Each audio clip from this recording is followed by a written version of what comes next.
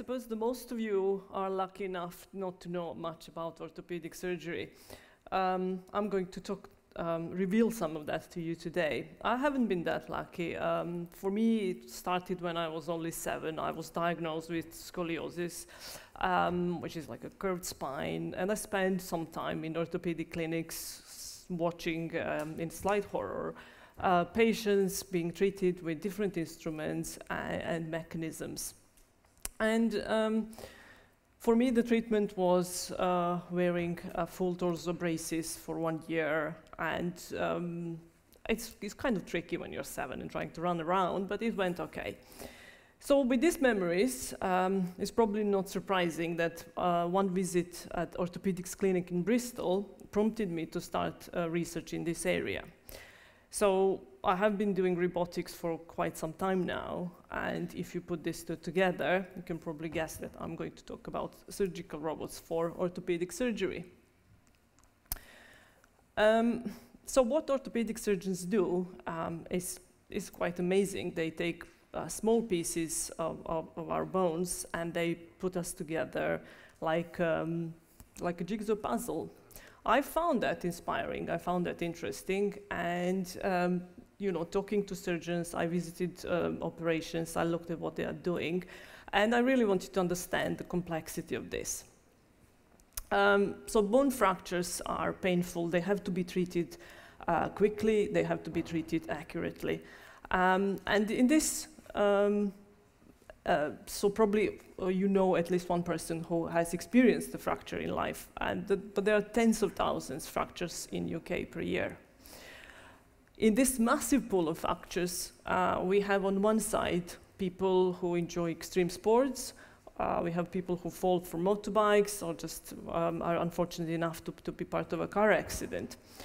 But on the other side of this pool are the fractures that stem from the fact that our bones get brittle as we get old, and the fractures from fragility are particularly on the rise not only in UK, but as the population is getting older, the number of fractures for this reason are actually rising. So to talk about the surgical robots, I'll talk more about the fractures. And to understand where the orthopedic surgery is today and where it will hopefully be in the near future, we have to understand where surgical instruments are and what a surgical operation is. So orthopedic surgery is well known for being a bit brutal. So you can just imagine a surgical trolley which is littered with various saws, hammers and drills, and imagine an orthopedic surgeon who is waving a large drill around the patient and saying things like just one more drilling and it will be fine, and all looks pretty horrific. So some of the treatments that are used today in orthopedic surgeries are well known from ancient times. So bandages to immobilize the fracture and splints have been used also in ancient Greek times. And you can see here Achilles fixing up the upper arm of his friend, and these two guys trying to fix the dislocated jaw. So some of these mechanisms are still in use today. And many wars later, and many centuries later, in Napoleonic wars, we still have the same things were used, only with the invention of gunpowder, the fractures and the injuries became more severe, and bandages and splints couldn't help anymore. But at that time, so the infections, amputations, and caused premature deaths, and surgeons were really challenged to come up with something better than they had for centuries. So the fracture surgery as such, so the surgeons are now going inside the fracture, trying to align it, trying to fix it, really started towards the end of the 18th century. But it wasn't before some of the big breakthroughs in surgery, which also made a breakthrough for other types of surgeries as anesthesia, an opportunity to actually keep patients asleep for long, that the surgery could really be taken seriously. For orthopedic surgery, so here we have a representation of the first public demonstration of using ether to numb patient during the surgery. Another breakthrough for orthopedic surgery was invention of X-rays. So at this point, the surgeons could see inside the patient, they could see the fracture, and they could also put the patient asleep for longer. So how are the fractures treated today? So we have these two inventions. This takes us to the 19th century and what happens since then. So basically, what the surgeon does is more or less option that other surgeries have. So the surgeon will have an option of taking large incision into the patient limb. This has advantage because it's a very good visualization. The surgeon can see what he or she is doing, but this leaves the patient with large scars, a long recovery, a high possibility of infection, and basically long stay in hospitals. One alternative way is to use minimally invasive surgery, so to use small incisions and try to insert the instrument and manipulate them through these very small holes. And in many other areas, surgery is going in this direction. So the idea is that the patient outcome has to be better. The patient has to recover faster. And the only way to do that is to try and to reduce incisions. In the case of orthopedic surgery, this is all fine. The only problem is now that the visibility is not that good. So they would like to go this way. The only vision they have is a two-dimensional X-ray. So if you think about what they're trying to do, is not easy. So they are moving three-dimensional objects inside the closed body, the closed box of our bodies, in order to try to get them into the right position. It's not easy. They don't always get it right, and therefore they can't always use minimally invasive surgery in order to successfully put the fracture back together. So what they have in front of them, so they have SiArm, so this is basically a mobile X-ray.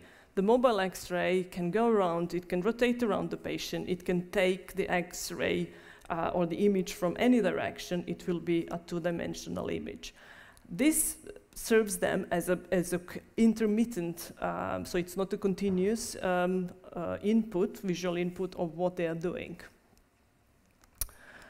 What they can see with this are the bones, and they can also see the implants. So how they fixate this, so they they try to put the bones back together, they put screws and plates, and they try to keep it all stable. So this is what they have in front of them. So more or less, we are talking about these inventions that already happened 100 years ago. So what happens if they don't put this correctly? Well, it is tricky. So the costs are even higher for the health system, but it's also possible second operation, arthritis, post-operative pain, and, well, basically nothing really good. So what are we doing at Bristol Robotics Lab? So I came from the same place as Jonathan, and doing just in a different group this research. So what we would like to provide to surgeons is, first of all, good vision. And to do that, we need to show them the whole picture. We need to give them a three-dimensional view of the surgical field.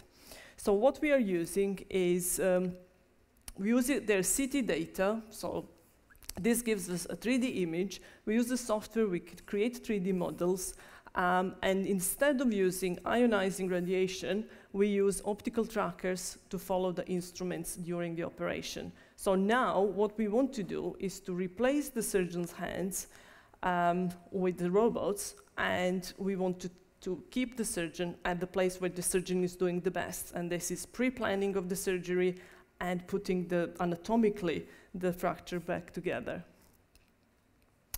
So what we designed is a robotic system. So it's not one robot, it's not two robots, it's several robots. Each of the whole system replaces 2 to 3 surgeons that will have to be involved in a type of surgery like knee fracture. So each of these systems, so we have here one manipulator, we have here the second manipulator, we have a third manipulator, will do what the surgical team will do in the operating theater. So in the pre-planning stage, what we have are the 3D models, so the 3D objects of the fragments, and we have a surgeon who hands-free can manipulate these objects on the screen and do what we call virtual reduction, meaning that now everything is in the right place. So the researcher here who is demonstrating this is using a small sensor here, which you can't see because it's all black over there. It's called lip motion, and it is like a small, very small Kinect. What he has is it just follows the motion of his hands, and he can grab, so he's using Unity software, he's moving these objects on the screen, and he is using the foot pedals in order to change the view of the camera. So this is deliberately made hands-free so that the surgeon doesn't have to touch anything during the operation or just before the operation. So this is a pre-planning stage. In the next is now simulation of the robotic system that was developed. So we have designed a system that has many degrees of freedom in order to cover the whole surgical field. So how the operation starts is that the surgeon puts small pins inside, so it drills them in the fragments, and the small robot here at the top is grabbing the pin, and it can manipulate the pin in the right anatomic position. So this platform that carries the small robot has 4 degrees of freedom. The small robot here at the top has 6 degrees of freedom, so it can fully replace the surgeon's hand. So all the tests we've done currently at Bristol Robotics Laboratory in preparation for further study on cadaver study, on human cadavers. Now it's the full view. So this is what the surgeon will see from up close, and will make sure that from any direction the fracture has been put together in a proper way. So the problem they have is that if they see it from one plane and they think it's correct, that from another plane it doesn't have to be correct. So they really need to see that from every single direction. Once the surgeon is happy that the fragments are together, basically the path of every fragment is recorded, and this motion is then transferred into the robot. So now it goes into the physical reduction, where the robot takes over, picks up the path for every fragment, and puts it back together. So the system, as such, is currently under development in the lab. It has been funded by National Institute for Health Research, and it has a big team of researchers behind. It has its limitations, and we are, of course, aware of that, but we think that this is a stepping stone to different ways how the fracture surgery can be done. And we have to think about where we are at the moment, where is the problem that we are trying to solve. So currently in UK, there are about 70,000 only hip fractures per year. This costs NHS about £2 billion per year. And that is over 1 billion in hospital costs and 1 billion on post-care, post-surgery costs. So this is huge for the health system. It is projected that this number of surgeries will increase to 100,000, and the associated costs will follow that. So this is a problem that has to be solved. It will not go away, and if we can make them do things accurately, at least we could save a lot on the hospital costs just after the surgery, but also reduce the number of second surgeries and post-surgical complications. So we are working towards smaller robots. We are working towards better visualization. Every surgeon will say, oh, well, I actually want to see soft tissue around. So we are building a better models, more lifelike models for them in order to understand what they are doing when they are moving fragments on the screen. So this is where we are, and one day when one of us has to face that hip surgery, we could be glad that the surgeon there, so that it wouldn't matter how junior or how senior the surgeon is, we will have something that will be able to assist them to do things accurately, and it won't matter if it's a weekday or a weekend, we'll be in the safer hands. Thank you.